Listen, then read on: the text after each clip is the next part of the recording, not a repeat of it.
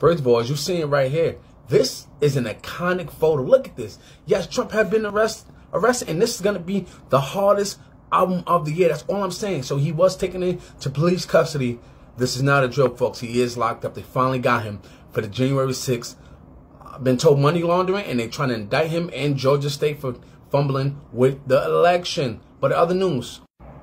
Well, some folks are saying Trump getting locked up is covering up for when Biden did with the Willow Project. He haven't proved. Yes, this is to allow them to drill on U.S. properties, U.S. soil, which isn't good for us because CO2 emissions can ruin our skies like China. And not only that, Biden said a few years ago that he would never let us drill in American soil for oil. But now look at it now.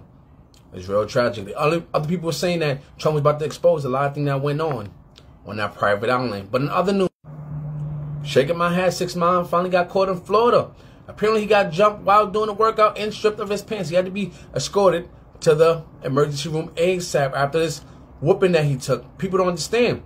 He is technically the Fed, so whoever did that will do some federal time. It's real tragedy. I don't know why they think that was smart, but it's not. Other folks are yelling out. Maybe it's a publicity stunt because he's trying to release music because his sales and his money's running low. But what do you guys think in the comments? But in other news, shaking my head. I don't know what's going on in North Carolina, but if you're a black man and a business owner, be careful, look out, because the KKK is still alive in 2023, ruining black folks' businesses. This is very unethical, very unorthodox. What is going on? Why are we defending ourselves? We need to take the Malcolm X route. MLK route is not working now.